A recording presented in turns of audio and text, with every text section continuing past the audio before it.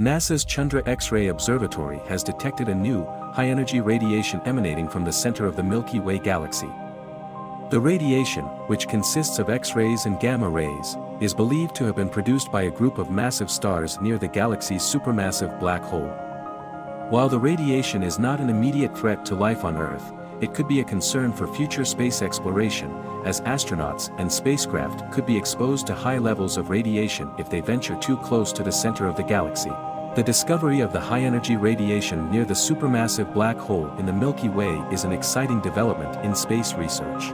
It highlights the dangers and challenges of exploring the universe, as well as the potential benefits of learning more about the cosmos.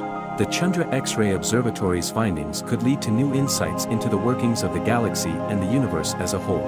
At the same time, the discovery raises important questions about the safety of future space missions and the need for better radiation protection technology.